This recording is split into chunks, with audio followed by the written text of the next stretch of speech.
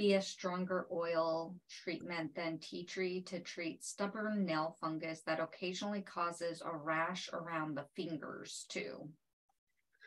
Well, anytime you have like a fungus in the nails, tea tree is antifungal, but sometimes it's not quite enough for. Sometimes it is, sometimes that's not.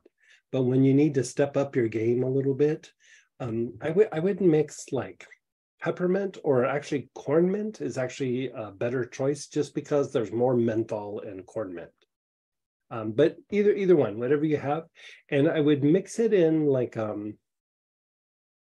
you can mix it in with like a little massage oil and rub it in the area, or you can rub it in. I mean, you might even want to go like old school, like get some Vaseline and mix it in with the Vaseline, like put a drop or two of the oil with like a little blob of Vaseline, and then mix it in your finger, and then take it and rub it all over that spot, because you want it to linger there for a while. And the menthol will knock out the fungus.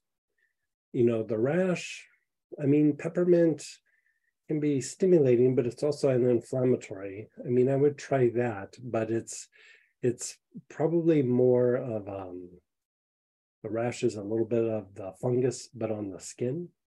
And so Kunzia might work, Pomarosa might work, but I would just try treating the nail and just see if you can knock it out that way.